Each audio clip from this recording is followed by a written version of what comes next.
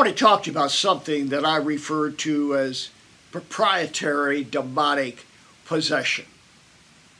Proprietary means origination, ownership. In some cases, I believe the devil has a copyright of proprietary ownership upon an individual. When we talk about proprietary rights, we usually think of intellectual rights, like, for example, as enshrined in law through productions of the human intellect. It could be a song, it could be a novel, it could be a work of art, or it could be a trade secret or a trademark, a patent or a copyright. Well, the devil has a trademark, his proprietary rights on many forms of the occult, and he will enforce violations. For example, I believe the devil's got a proprietary right on yoga, Tai Chi, Qigong, Enneagrams, acupuncture, energy healing, Reiki. The origin is pagan. The origin is occult. That's the original trademark. If you don't watch it, you'll experience a proprietary possession if you mess around with this stuff. Now, I know what some of you are going to argue. You're going to argue intent. You're going to say, well, that's not what I meant when I got into those posturing positions of yoga, for example. All right, let's use this illustration. Let's suppose you decide you're going to borrow your neighbor's car without asking him. And let's decide that you're using it to go to church. I mean, that's a perfectly good intention, isn't it? Maybe your neighbor doesn't think so. So he calls the cops. The police pull you over. And you say, well, look, I'm not stealing the car. That was not my intent. I just needed to drive to church. What do you think's going to happen? You have violated a proprietary right.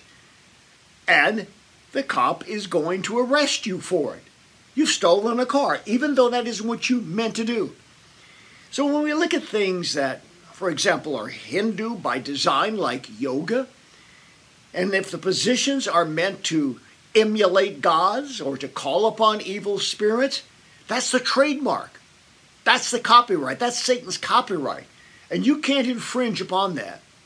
Isaiah 5:20 says, woe to them who call evil good and good evil. We as Christians need to avoid anything that has Satan's proprietary right, because it can lead to demonic possession, and you don't want the devil filing a copyright infringement upon your soul that leads to spiritual bondage. If you'd like to learn more about spiritual warfare, we encourage you to subscribe to our YouTube channel and see all the other ways we can teach you about how to overcome evil in your life. Our one-stop place with all the information at your fingertips is our website, boblarson.org. There you can see how to take the free demon test to see if you have a demon. You can also see what books we have available. I recommend, if you're looking for one to get started, our book, Curse Breaking. Also, at the website, you can learn how to enroll in our International School of Exorcism and to have your very own virtual one-on-one spiritual encounter. All these opportunities, by God's grace, we make available to you so that spiritually you can know how to get free, stay free, and live free. Your financial support and prayers make it possible for us to bring hope for the hurting and freedom to those in spiritual bondage. For the latest information regarding ministry outreaches, go to boblarson.org or call 303-980-1511.